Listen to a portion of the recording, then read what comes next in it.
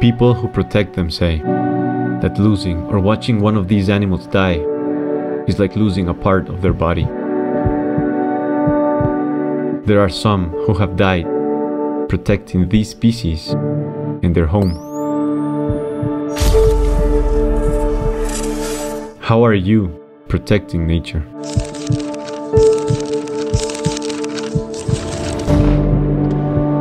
Amur Leopard. 110 remain.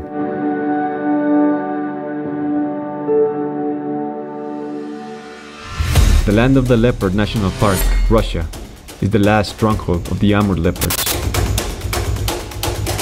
The 110 that remain fight to survive against illegal hunting, deforestation, and inbreeding. Among them are Kedrovka and Lord, the most representative leopards in the national park.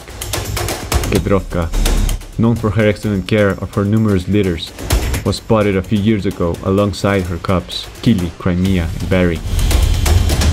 They were healthy in their den, taken care by their mother.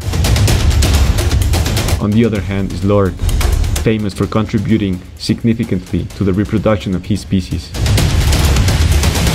But Lord hadn't been seen in 2 months. The last time they did so, they found his tracks and also human footprints that followed him to hunt him down.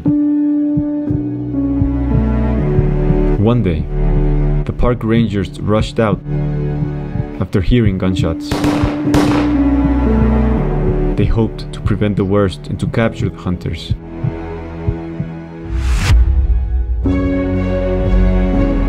They were too late. Days later, the police reported in the country's border the arrest of a species fur dealer. He was carrying with him the skin of an Amur leopard. A scientific analysis of the leopard skin patterns determined that the hunted cat was not Lord, but a young male that they hadn't seen before inside the park. A leopard who would have significantly increased the possibilities of survival of this subspecies.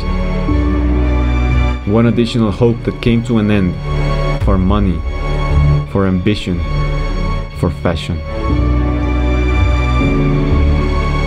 This is only part of the life of the Amur leopard, the most elusive and endangered feline of all the world's big cats.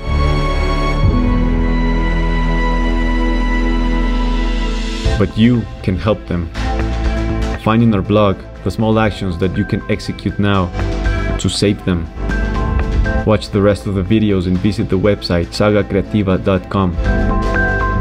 Join and support the organizations, park rangers and scientists who fight daily to prevent the cat's extinction.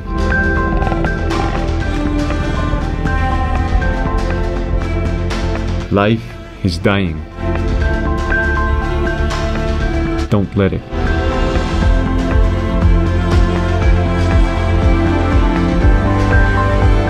Fight for it.